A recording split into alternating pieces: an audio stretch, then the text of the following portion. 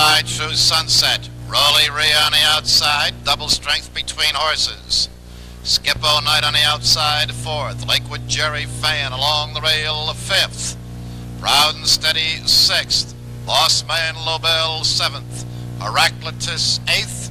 Grand H. Hal, ninth. Around the far turn, Rolly Ree gets the lead by a length and a quarter. True Sunset is second. Skippo Knight on the outside, third. Double strength, fourth. They're by the quarter in 28 3/5 seconds. They come by the stands the first time with Rolly Ree challenged for the lead by Skippo Knight. Skippo Knight now has the lead by a length. Rolly Ree back to second. True Sunset third. Double strength fourth. Lakewood Jerry Fan fifth.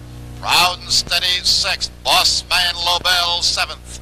Heraclitus eighth. And Grand H. Hal ninth. They're by the half in 1 minute flat. Along the backstretch, Skippo Knight in command 3/4 of a length. True Sunset on the outside second. Rolly Ree third. Lakewood Jerry Fan on the outside fourth. Proud and Steady on the outside fifth. Double strength sixth. Bossman Lobell seventh. Heraclitus eighth. Grand H. Hal is ninth.